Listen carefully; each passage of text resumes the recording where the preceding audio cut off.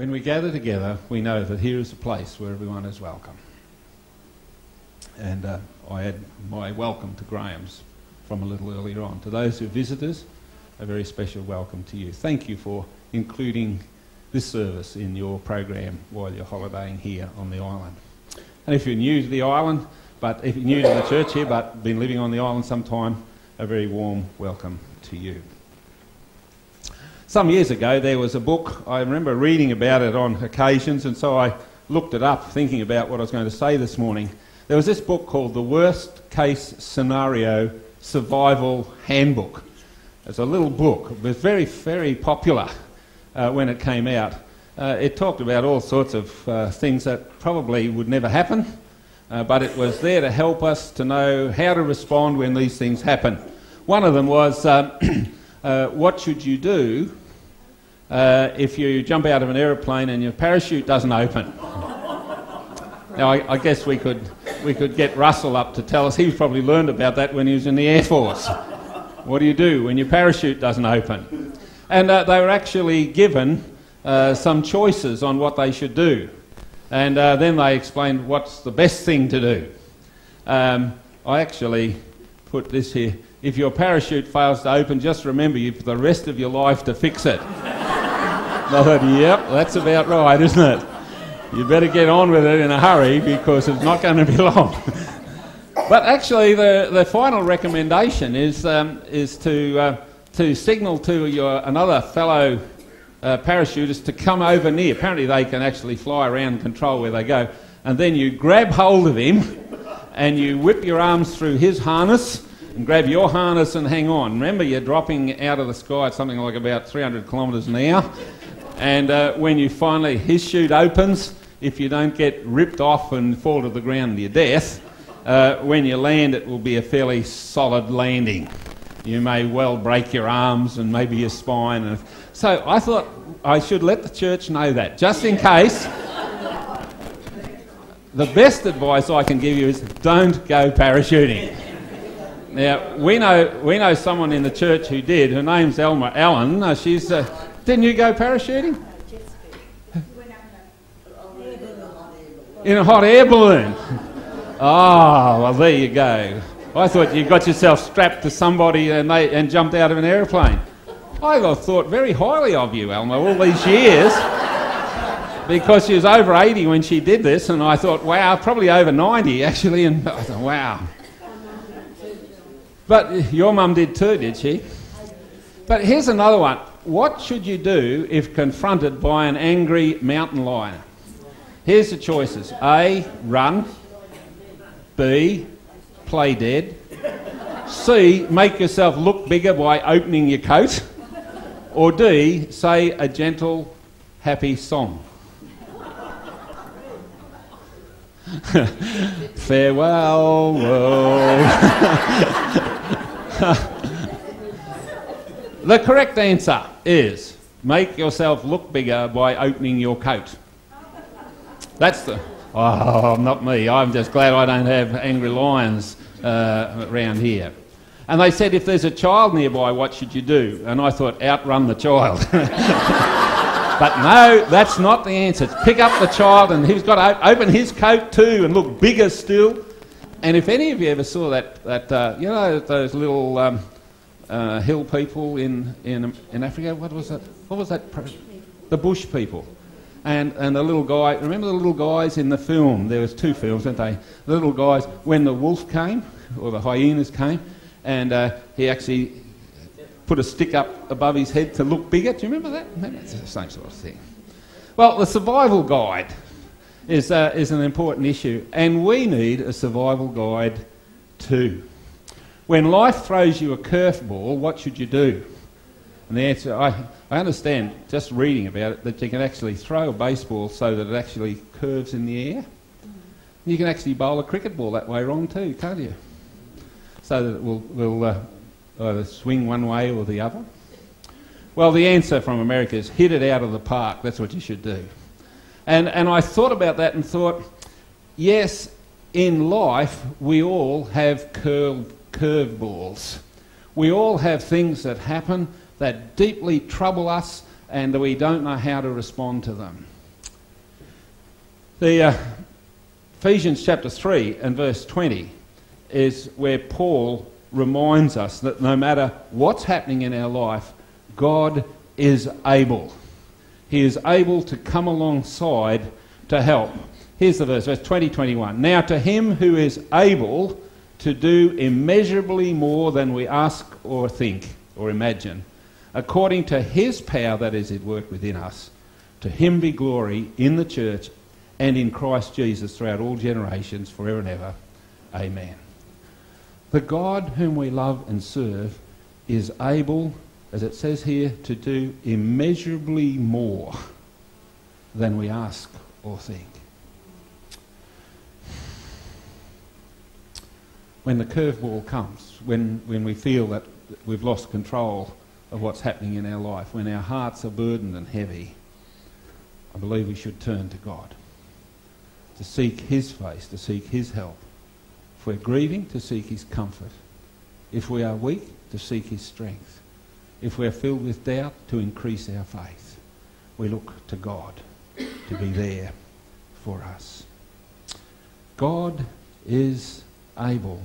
And the story, it's just that I've been looking at different stories in the Bible about God's ability and how men and women of God responded to the crises of life. And I believe that God had them there.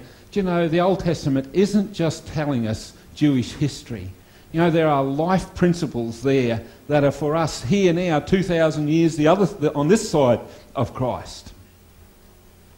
The one that I want to take us to this morning is found in Daniel chapter 3. If we had been reading the passage, we would already know about Daniel and the lion's den and his desire to honour God and to pray, and how he ended up in a lion's den and God closed the lions' mouths. And the next morning, when the king came along, he was still alive. God can close a lion's mouth. And I have no party with those who say, no, that was just an Old Testament miracle. It was an Old Testament miracle, but the God whom we love and serve is still the God of the miraculous. There's no doubt about that.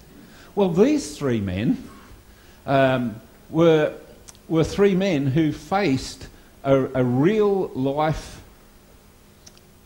challenge. They faced a curveball that in their day had far-reaching ramifications. We will also face challenges in our lives. And when those challenges come, we need to know how to respond. Here's the story. I'll tell you their names. Well, can you tell me their names? Shadrach, Meshach, and off to bed you go. Did you say that, Joan? Three men, three Jewish men. By the way, they were educated young men. They were fine young men. They were upright young men. They were in Jerusalem, they were in Israel, when the country was overrun and many of the population, you know, the educated ruling classes, were all carried off into Babylon as slaves. Daniel was amongst them. These three men was amongst them. They arrived in Babylon in chains. But when they got there, the king had some plans for them, and so he actually put them in a place where they could receive training. He was feeding them the best food, and you might remember these young men decided that they were just going to be vegetarian. Now, all the vegetarians in the congregation, you're allowed to cheer now, because this is your page, isn't it? But they said, we will not eat the delicacies of Babylon. And they were concerned, those who were in charge of them, but they acceded to the request, and there was none wiser, there was none more handsome than these men. There came a time, that's not really what the story's about this morning, there came a time though when the king determined that he was going to build this great big image.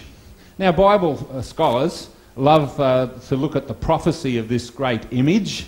I'm not proposing to go there this morning, but I note that this golden image was 27 metres high and almost 3 metres wide. It was a really big edifice that had been built, and it was put out on this particular plain.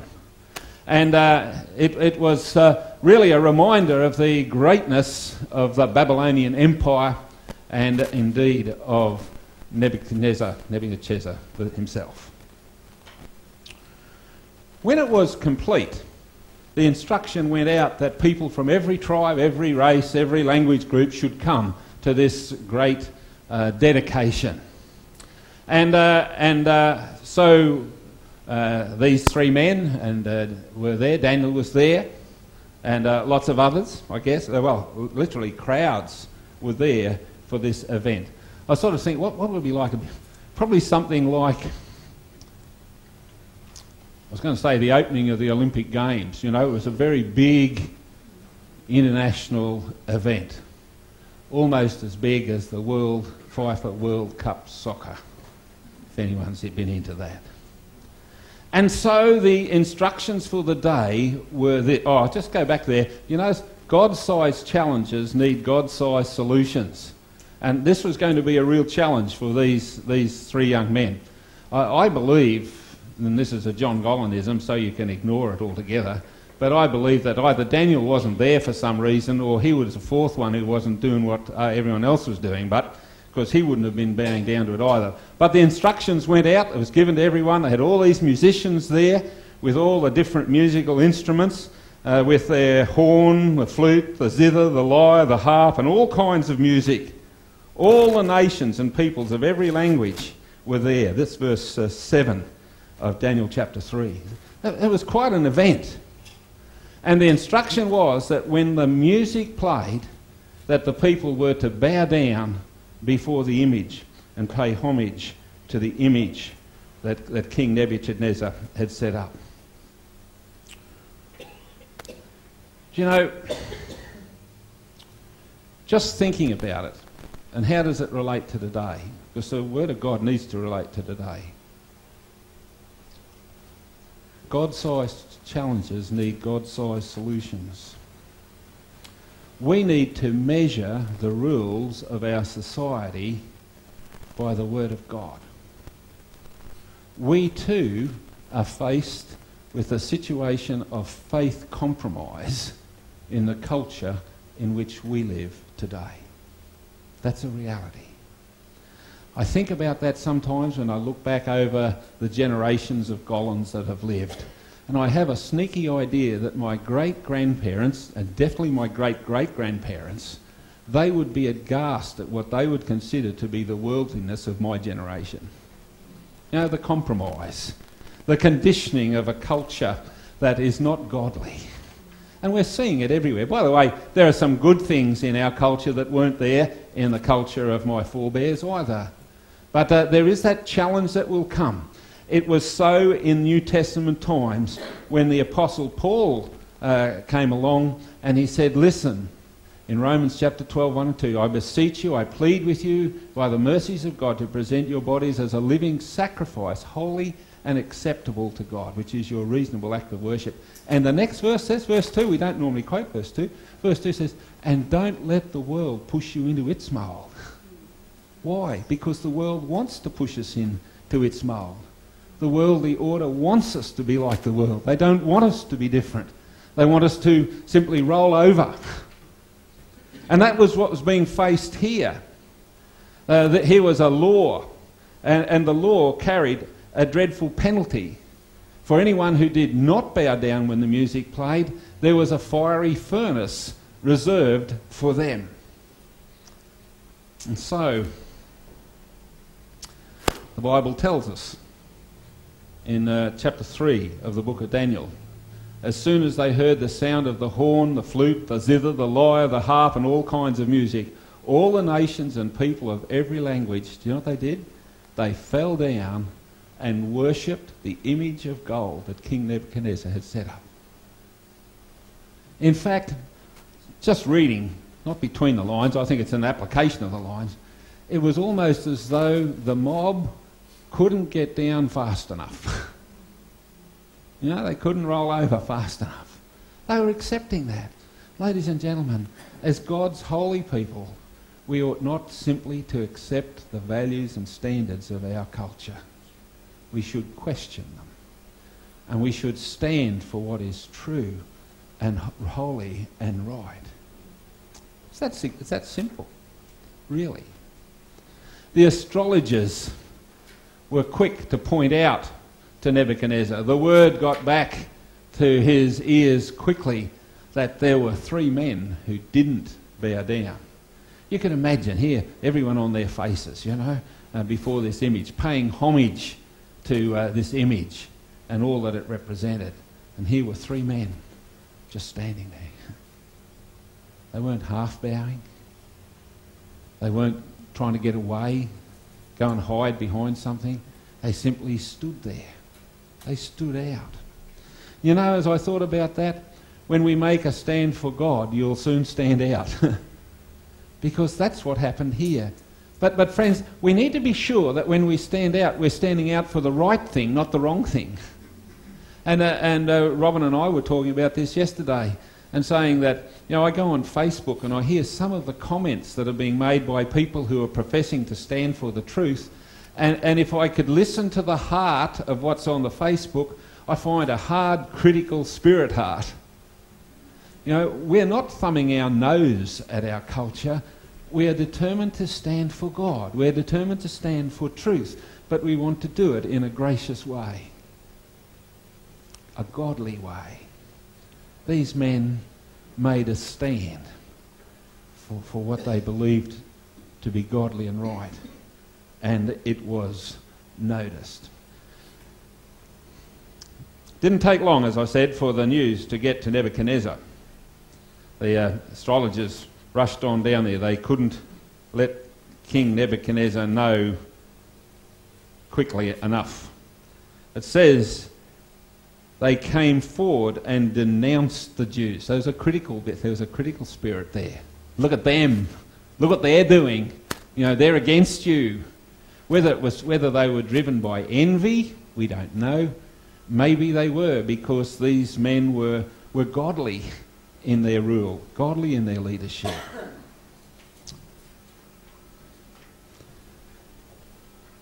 You'll soon find, if you make a stand for God, that there'll be someone there to criticise you, someone to point the finger at you. And I don't know, I guess we've all heard it, haven't we? There are people who will say about us as Christians, oh, you think you're better than we are, don't you? You think you're a holy roller, aren't you? And I say, no, I'm a sinner. You think you're better than us? No, we're not better than anybody. But we've found an answer, a significant answer that's changed our lives. We've found God to be real. We've found him to be a holy and just God, yes, but a God who's full of compassion and kindness and love, and he comes alongside us. It's just good news that we've got to share. We're not pointing the finger at you at all. It's interesting to me, one of my most favourite New Testament stories is when Jesus met the woman who had been caught in adultery. She had been brought, this woman, what a wicked woman, the religious set were saying. What do you say? And they said, well, we know what the law says, she should be stoned to death. And Jesus simply knelt down and started to write something on the ground. And he just simply said, as he started this, he said, you who are without sin cast the first stone. And he's writing. And then he looks up and he says to a woman, where are your accusers? And she said, they've all gone, Lord. They've all gone. Neither do I condemn you, Jesus said. Neither do I. That sticks in our heart, doesn't it? Neither do I condemn you, says Jesus. Go. Don't sin anymore. We're not told, but we would believe that lady's life was changed irrevocably at that moment of time. The very fact that she said, she didn't say they've all gone, Rabbi. They didn't say they've all gone, sir. They said they've all gone, Lord. There's something happened there. Something wonderful happened in her life. Some of the commentators, and again it's reading between the lines, some of the commentators say, wonder what Jesus wrote, and I'm always interested to find that out someday, but some have suggested that he was probably writing the secret sins of all the Pharisees, the religious set who were pointing the finger. And when they saw their sin in the ground, whoops, I'm out of here. Yeah? No, we stand for truth. There will be some criticism. And if you don't want the criticism, don't stand for truth, I suppose. But that's no answer, is it? When we come to know the Lord in a real and in a personal way. So they were brought. The Bible actually tells us that when King Nebuchadnezzar, I'll just read it. The astrologers said to King Nebuchadnezzar, "May the king live forever." Gee, they butted him up. "Your Majesty has issued a decree that everyone who hears the sound of the horn, flute, zither, lyre, harp and pipe and all kinds of music must fall down and worship the image of gold, that whoever does not fall down and worship will be thrown into a blazing furnace. There are some Jews whom you have set over the affairs of the province of Babylon, Shadrach, Meshach, Abednego, who pay no attention to you, your Majesty. They neither serve your gods nor worship the image that you've set up." And look at Nebuchadnezzar's response, verse 13. "Filled with rage, furious with rage," one translation says, "they were summoned." And he said, "Is it true? Is it true that you do not serve my gods or worship the image of gold that I have set up?" Now, he said, "Can I give you a second chance? When you hear the music, bow down now. You know, hey, this is where the rubber hits the road. Bow down. If you don't, you will be thrown immediately into a blazing furnace.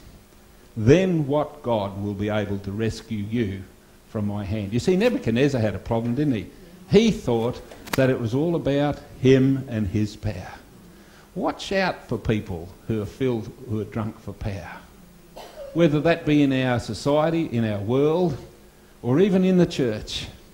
That's why we continually speak here about servant leadership. Servant leadership is what we seek. That's godly servant leadership. And you know, if you think about the tragedies that are going on in the world today, if you think about Ukraine, you think about the Middle East and this Islamic state that's being set up based on fear through the barrel of a gun, it is so far away from what God has planned. So here was Nebuchadnezzar. Worship the image I've set up. It's one flash in your ash, guys. And they responded in such a beautiful way. "O Nebuchadnezzar, we do not need to defend ourselves before you in this matter. If we're thrown into the blazing furnace, the God we serve is able to save us from it. And he will rescue us from your hand, O King." What a wonderful response in that situation. Do you know, what they were really saying was that God is able. We'll go back and do that again. God is able. My God is able. I wonder if you believe your God is able to deliver you. Is your God able to save you? Well, they went on and went a step further than that, and they said this: "But even if he does not, we have already decided, we've made up our mind. In the face of the worst case scenario, even if he does, we want you to know something, O King. We will not serve your gods. We will not worship the image of gold that you have set up."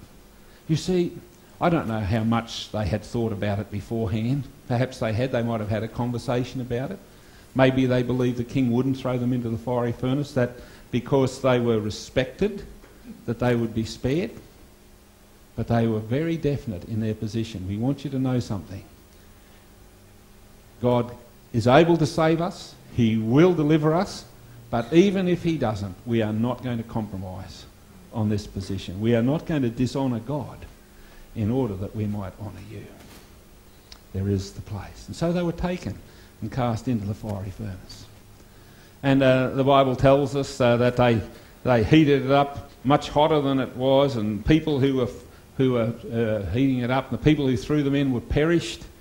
And the king looked in and saw not 3 men but 4. And the 4th man wasn't Daniel. It's believed that the fourth man was indeed a theophany. And they came out. And when they came out, the Bible actually says not a head of their hair was singed. They didn't even smell of smoke. You see, it raises the issue for our attention, doesn't it? We declare God is able to save us. God is able to deliver us. God is able to help us. But what will we do if he doesn't? What will we do if he doesn't? It reminds me of stories in the Bible and times gone, so I'm just going to flick through them. You know this guy? Joseph. Joseph in his coat of many colours. If we were to go through his life story, it's a really encouraging story, but challenging too. Here is Joseph, who ultimately became the Prime Minister of Egypt, arrived as a slave, honoured God again and again and again, took a stand against the philosophy of the culture of his day, and ultimately as the Prime Minister of Egypt, with his brothers now before him, bowing before him. When they found out who he was, they were scared witless. And he ultimately, with tears, said to them, "Don't be afraid, don't be afraid." They were afraid. They thought the boom was going to be lowered. He said, "Don't be afraid. What you did, you meant it for evil, but God meant it for good." Does that take us to a verse in Romans chapter 8? It does, doesn't it? Quite clearly it takes us to that verse in Romans chapter 8. That God works all things together for the good of those who love him, to those who are called according to God's purpose. Actually, God's dealings with Joseph ultimately led to the salvation not only of Egypt, but of his family and future generations. So there's Joseph. Here's another one, a young woman, a beautiful young woman who, I was going to say, unlike Bill, where the church decided who he should marry, this was the king's choice. And he had chosen this young woman to come into his harem. She was a beautiful young woman. Her name was Esther, a name I particularly like, I might tell you. And there was an evil man by the name of Haman who wanted to destroy the Jewish nation. And what actually happened was a relative of Esther's came to him. His name was Mordecai, and he said, "Listen, you've got to go to the king. You've got to go." And she said, "But if I go in unbidden, I'll die." And he said, "Well, if you don't go in, we all die." This is my John Gollan storytelling. You know? And so she decided that she would. There was one hope, that is that when she came in unbidden, that the king would, Ahasuerus would, hold out his scepter towards her and she would not die. But she didn't know that. And as she prayed, and as she sought the face of God, she said, "I will go to the king, even though it's against the law, and if I perish, I perish." You know, there was faith there was a trust there, a willingness to submit no matter what the cost. Now very quickly, one other. So I say it's a biblical pattern. It happens again and again and again. A rich man who became poor, whose health was affected, his children lost, all his possessions gone. And a wife who said to him, "Curse God and die." This man, the Bible says, maintained his integrity before God. His friends came along and they made all sorts of suggestions to him about why he was in this sad state. And ultimately, he came to the place where he said this, "Though he slay me, yet will I trust him." He said to God, "Even if you slay me, even if you slay me, I'm going to trust you. No matter what, I'm going to trust you." Job 13:15, it's verse 15 if you want to jot that down anywhere. "Though God slay me, yet will I trust him." You see, all of these, and these are only a hand-picked few. I haven't included, and I would have liked to have, I'd like to have included Jesus. Here was Jesus facing the cross, and in the garden he says, "Father, if it be possible, let this cup pass from me. Nevertheless, not my will, but yours be done." You see, it's a pattern. It's a pattern. The Bible says that God is our refuge and strength. He's a very present help in time of trouble. Whatever the trouble is that you're facing, friends, God is there and he is equal to every trouble. He's greater than your troubles. It's wonderful when he wonderfully delivers us in a situation. We all have stories we can tell where that's been the case. We read about them. But you know, there are many people who were not delivered. You read Hebrews chapter 11. You know, many of the saints of God were put to the sword. They were cut in two, sawn asunder. You know, they were desecrated. Not all were delivered. No, they were all delivered. They were all delivered.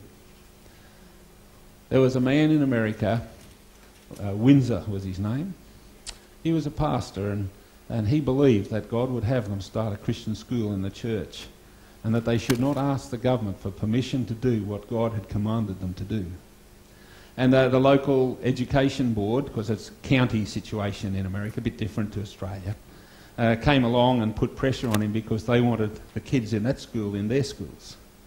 And they said, no, we won't do this, we won't do this.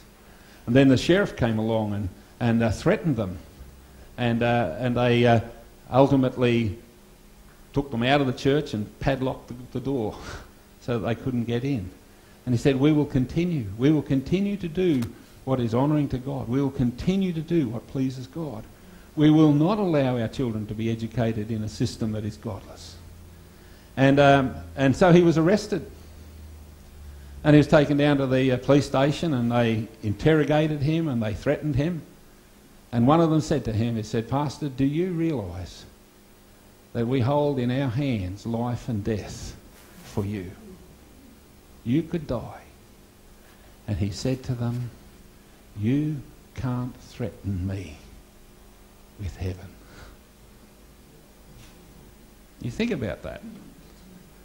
You think about that. You see, even those who did not survive, God has a wonderful heaven there for his people. And I often think about that when I go to hospital and here's a person, a terminally ill condition, and someone has come along and said, if you have enough faith, you can be healed. And they say, I must be such a worthless Christian because I'm not being healed.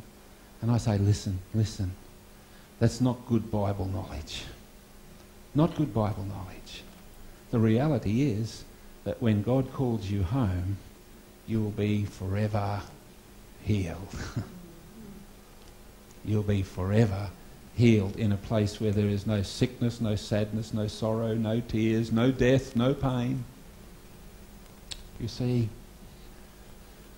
let us determine by the grace of God that we'll stand for him. Let God be enough for our everyday. Let's pray. Father, thank you for this time together this morning. Thank you for the encouragement that is there, that in the midst of tragedy and crisis there is comfort, there is encouragement, there is help. And we thank you, Father, for the examples that come from the Word this morning. Your Word that reminds us that the faith of these men and of these women is such that they determined they were going to trust you regardless of the circumstances and find you to be their sufficiency. So we pray for each other. Whatever the need might be in our life, may we find that satisfied completely with you in Jesus' name. Amen.